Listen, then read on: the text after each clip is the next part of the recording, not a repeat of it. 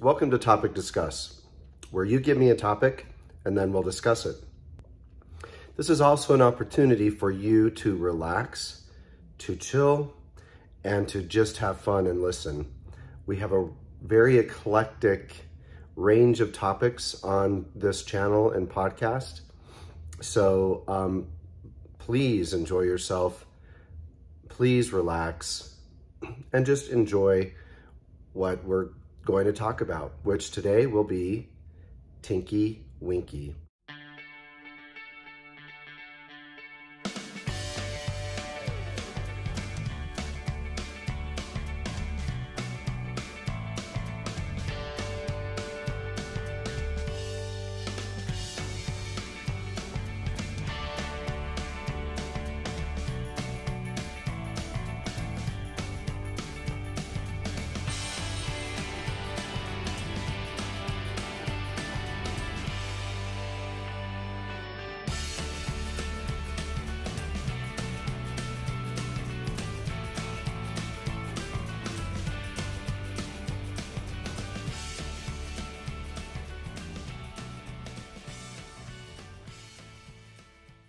Welcome to Topic Discuss, where you give me a topic and then we discuss it.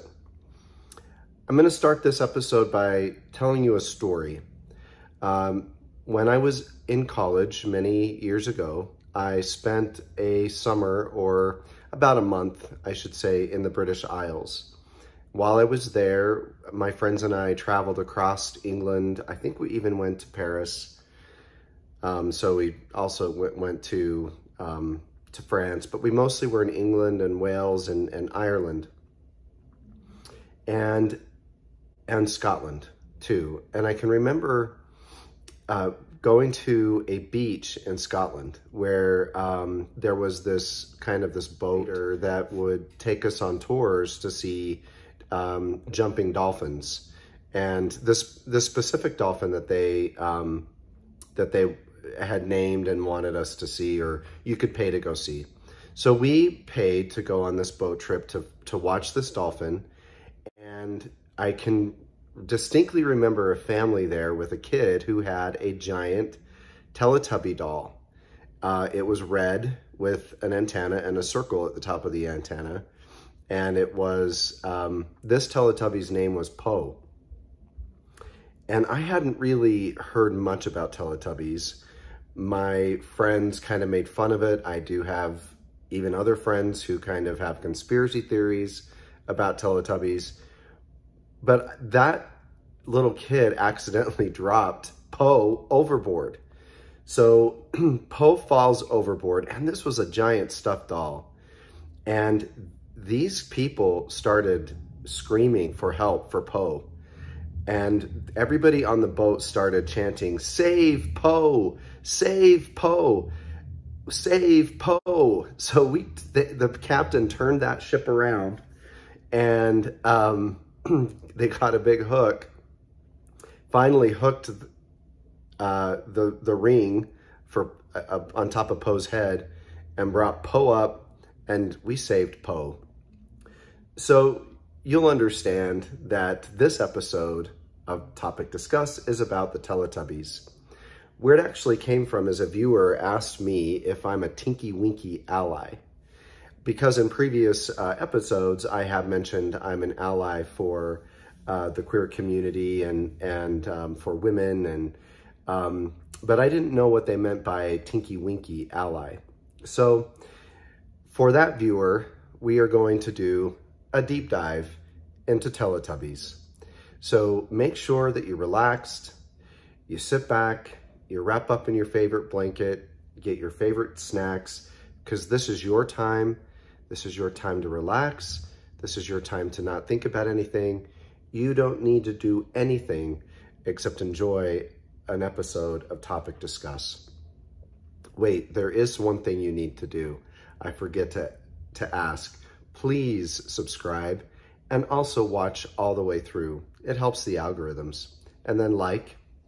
And I also love comments, especially controversial comments, as long as they don't get screened out by community guidelines. So let's talk about Teletubbies. And kind of historically where this started from. So in the 90s, in England, there was a woman by the name of Anne Wood, and she was the creative director and producer for Teletubbies. She had had a previous life and experience in education. She had been trained as a children's educator, and she had had some experience with other shows that she had produced that were kind of like Muppets or puppets, that were kind of hand puppets for children and for kids. But they were for an older age group, maybe 5 and above. And she really wanted to focus a television show for kids that were toddlers, like 2, 3, or even an 18-month-old.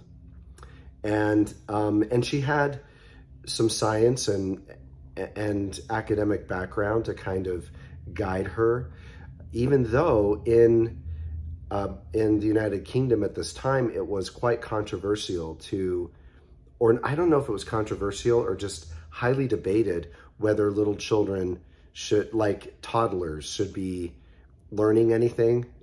Number one, like, don't teach them. They're only 18 months old or 2 years old or 3 years old. Just let them play and be kids. So there was that debate, but there was also a big concern about television, and can children learn from television? Should we have them in front of televisions?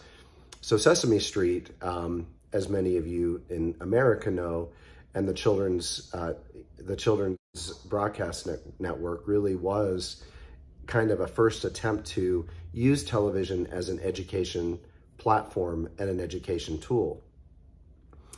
But when you look at Sesame Street and what it focused on, it really was focused on, you know, a neighborhood, and which is great, right? There's nothing wrong with what Sesame Street did. In fact, they launched a huge legacy in educating kids. I grew up with Sesame Street. I also grew up with Romper Room, and things like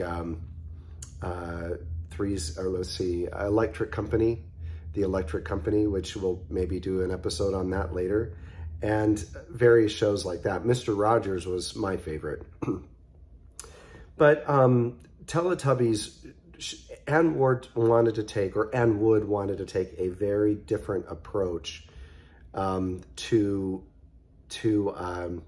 children's education. First of all, to create a show that is geared to toddlers, which was kind of new at the time, and to create a show that was modern and really embraced the idea of television and technology. She recognized that children at this time, you know, this was 97 going into the 21st century, right? She recognized that technology was the future and that our children are surrounded by technology. And it's interesting because as a father and as a parent, you know, I've always wondered about technology, and my friends who are parents and their kids, we worry about too much device time. But what she did is she really just owned this reality. She owned the fact that our kids are surrounded by technology. So let's leverage it in her mind, what she was thinking. Let's leverage it and really make a show that will reach toddlers and then make the content toddler friendly. So for her, toddler friendly meant things like just the beginnings of language. So kind of baby talk, as well as repetition.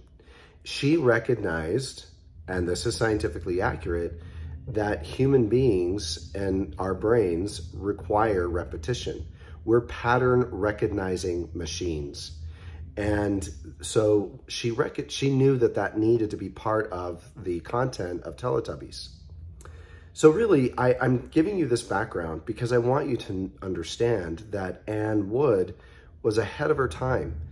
And despite all the kind of controversial and silly things about Teletubbies people will say, she was really quite brilliant in what she was trying to accomplish. So she pitches this idea, I think, to the BBC, and they think it's a great idea. She had already had some success. So she purchased a farm, or the BBC purchased a farm in Worcestershire County in England, which is like this hamlet. A hamlet's like a tiny village that's in England. I think they're called hamlets if they don't have a church at the center, but have some kind of an agricultural center like farms. So they purchased this farm, and then they literally transformed this farm into an outdoor set. And the concept was, this was a technologically advanced show but for toddlers. So she wanted it to be nature oriented outside, but there was a dome that housed the Teletubbies as if they were these aliens or these creatures that had established a television world, right? And so there's this windmill, and the windmill is intended to be the broadcasting station to send signals out, and the signals are caught by antenna like you would see on a television set. It doesn't work that way so much anymore, but back then made sense. So this windmill spins and sends out a television signal is the concept. And then these little alien toddlers, these toddler tubbies, have an antenna on top of their head. Every one of them have an antenna, and the antenna picks up the signal from the windmill, and then on their bellies there's a television set, and the television set shows what the windmill is broadcasting. That's it. That's the concept. And it's brilliant, and I love it. Like, when you really, if you go back and watch Teletubbies now, you could really understand this concept, and it actually isn't weird. It's quite endearing, and it's really smart, especially for 2- and 3-year-olds. And here's why I say it's so brilliant, because I have had 5 kids, and so I've experienced 5 little ones that have gone through that toddler stage. And I guarantee you, they love YouTube, and YouTube Kids especially, because what they can do with YouTube, which you couldn't do with television in the past, is you can watch it over and over and over again, right? And that's what I would see our toddlers do. And the reason that they're watching it over and over is because our brains are wired. We have evolved to recognize pattern. It's enriching to us to recognize pattern and then learn it over and over. So what these Teletubbies would do is the windmill would spin, sending out this signal, a radio signal or television signal. One of the Teletubbies would pick it up, with their antenna. It would show on their belly, like YouTube. I'm gonna say Teletubbies were the forefront to YouTube. So there's this little belly, a video then plays, and that's what the toddlers then can see. It kind of zooms in on that belly and becomes the whole screen, and then they watch a 2 to 5 minute clip of kids like playing with ducks or just really simple toddler type clips of flowers or of dogs, puppies, and then they would complete the little film on, or little video on the tummy of the Teletubby, and then the 4 of them would jump up and down and say again, again, again, and they'd zoom right back in and show that same clip. So again, repetition.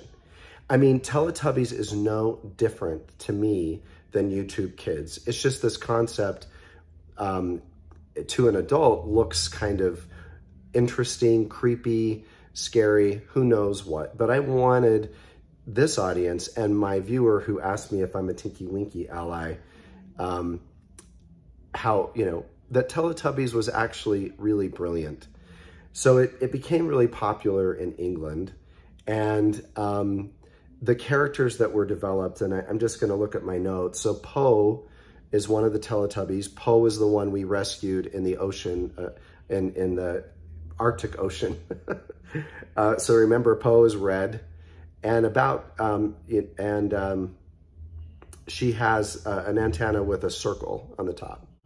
And The actress who plays Po, her name is Pai Fan Lee, and she speaks Cantonese. So if you listen to that character kind of talk baby talk, it's got a little, she purposely put in a Cantonese accent. And so that's the red one with the circle antenna. That is Po. La La is the yellow one with a squiggly, I think it's a squiggly antenna. And La La was played by actress Nikki Smedley. And then Dipsy was green with just one straight antenna, nothing on the top of it. Just a single antenna, played by an African, British African, John Simmet. And they purposely actually made Dipsy's face darker than the other Teletubbies to make sure that kids were identifying him as brown or black. And then we come to Tinky Winky. That is who we want to talk about on this episode. And I'm excited and sad to talk about Tinky Winky because Simon Shelton, who played Tinky Winky, was an incredible actor, had beautiful kids. His costume was purple. So Tinky Winky's purple with this upside down triangle. And those things on the top of their heads are all simply just antenna. And so that actor, Simon Shelton, unfortunately, he died in 2018. So for the viewer who asked me if I'm a Tinky Winky ally, my heart goes out to the actor who played Tinky Winky and to his family because he is gone. So we lost Tinky Winky, actually. So let's talk a little bit more about these characters. They would wear these costumes. And remember, this is all filmed outside on these rolling green hills and then a pit where there is a dome built all outside for these characters to go inside. It's their house. And it's very technologically advanced. It's almost like they're from outer space. They're almost like robots themselves. But remember, ladies and gentlemen, they are toddlers. They're meant to be toddlers. Their arms are shorter than normal. So if you, again, I think about my own toddler kids, their arms and their legs are shorter than normal, right? They can't reach their hands over their head. I can go like this and reach over my head. My little toddlers could not even touch their fingers by putting their arms over their heads because humans have such big brains, huge brains. And so they designed these creatures to look like toddlers with this belly that's tubby. That's why they call them tubbies, Teletubbies.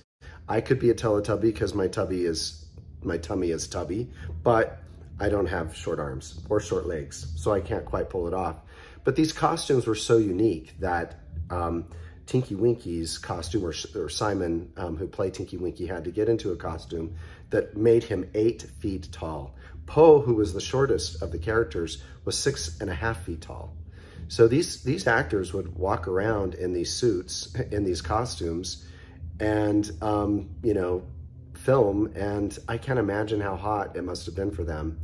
I'd love to meet them, interview them, and understand what it was like to be in those suits. So they had these bunnies that they wanted to have on the set as well, live bunnies. But because the characters were so unusually huge, which they didn't want them to visually look huge, right? 8 feet tall is huge. Sasquatch, huge. And they didn't want to film about Sasquatch. They wanted a toddler show, right? So they made sure they got those giant bunnies, and I forgot what they're called, but they're huge so that they didn't look so small in front of the Teletubbies. So those are giant bunnies too, when you're watching the Teletubbies. So again, these are toddlers. And when they first came forward or into the British, kind of the BBC Children's Network, there was a lot of criticism from parents because they thought that these Teletubbies should be speaking, like clearly, because they didn't want to teach kids baby talk. But the intention was not to teach them to talk. These were for toddlers. They made this film for toddlers. If you can just think about your own 18-month-old or your own 2-year-old and then go watch Teletubbies, you'll get it.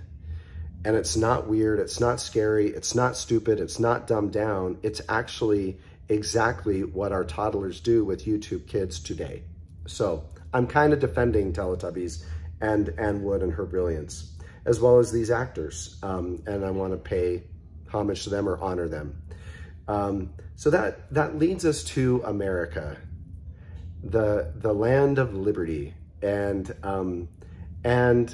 fundamentalist Christianity as well. So America's concern was not so much about, dumbing down a television show for kids, which is what the British moms were worried about. And I just want to pause and say something. I do have a great deal of respect for moms. I also find it interesting how moms, or shouldn't say moms because that's a huge stereotype, but for some reason, people will rally around the wrong thing without critically thinking, without really understanding what's going on, without really learning what is this show for.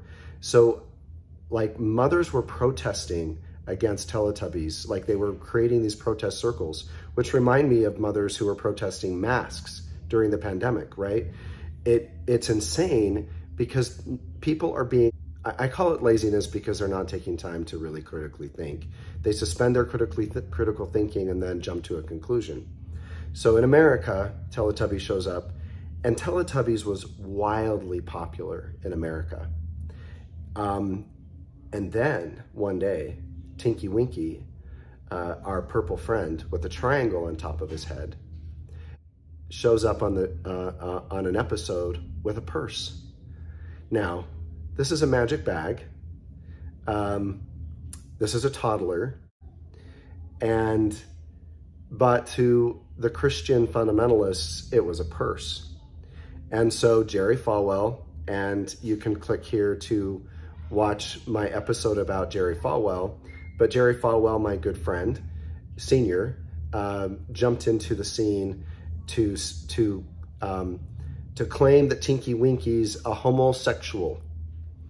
And we can't talk about homosexuals to the kids, to the children's, right? So there was a huge fear. This kind of reminds me of the big fear around Frozen, right? And, the lesbians. So what I don't understand, again, about the human nature, and I'd love for comments below, is how weird are we as adults to superimpose our sick thinking onto toddlers? Okay, because Tinky Winky is a toddler. They never intended Tinky Winky to be gay. They don't think, there was nothing sexual about these characters. Tinky Winky's a toddler, an 18-month-old, a 2-year-old, 3-year-old. And the thing on top of his head is not sexual. All of you out there who think that the things on top of their heads were sexual, that's you. That is you thinking that way, right? And then imposing that onto the show. Ann Wood never intended any of that. Ann Wood made television sets into alien creatures that walked around like toddlers. They're television sets with a television on their tummy and an antenna on top of their head. But we as adults, strangely enough, superimpose our own sick thinking on top of these, these innocent shows. Tinky Winky, if you ask Simon Shelton, Simon is not gay. It's okay if he was. God rest his soul, he's no longer with us. But Tinky Winky was never intended to be gay or straight or anything but an alien tubby television that is 2 years old. Good grief. But Jerry Falwell was sure that this was propaganda. The government is trying to get you to be okay with the homosexuals. We can't be okay with the homosexuals. That's what this was all about for Jerry Falwell, Sr. And it's mind-blowing, right? Because at the end of the day, this is an innocent show that is actually very good for toddlers. Ann Wood used academic best practices for toddlers to create this show. Repetition, and engagement and enrichment through technology. I want to say this about technology. Human beings are the reason for technology.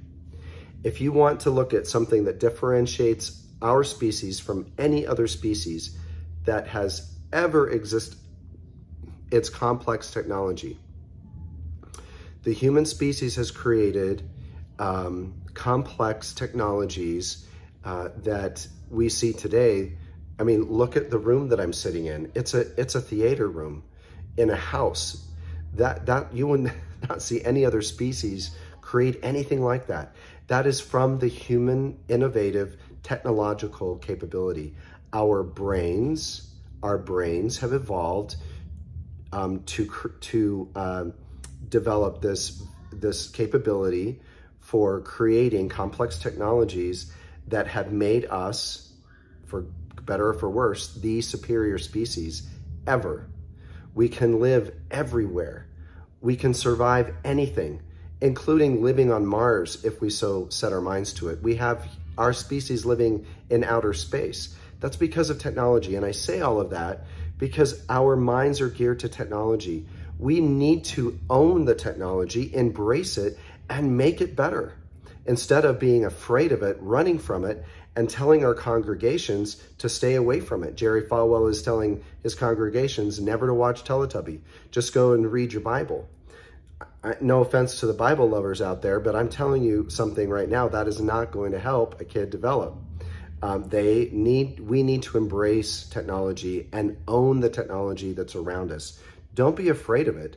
Understand it. Own it. Don't run from it. Make it part of who you are in your life because we invented it. This is who we are as a species. I want to liken this to cats. Cats, even domestic cats. Cats are designed, they have evolved to be pure carnivores. So they are designed and they have evolved to hunt. They're not social animals in the way that you would see with a dog. That's why dogs are such different pets than cats. Some of my viewers love cats. Some of my viewers want to eliminate the cats they have in their house, Brittany. But cats are designed, they have evolved to hunt and only eat protein. They're carnivores. So what should we do for cats? We should give them the opportunity to hone their skills of hunting.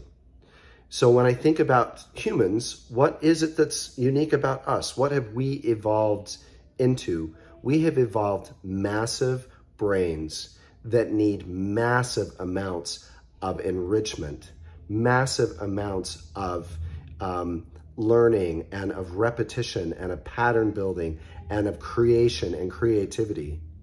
So that's what we should be so it's okay.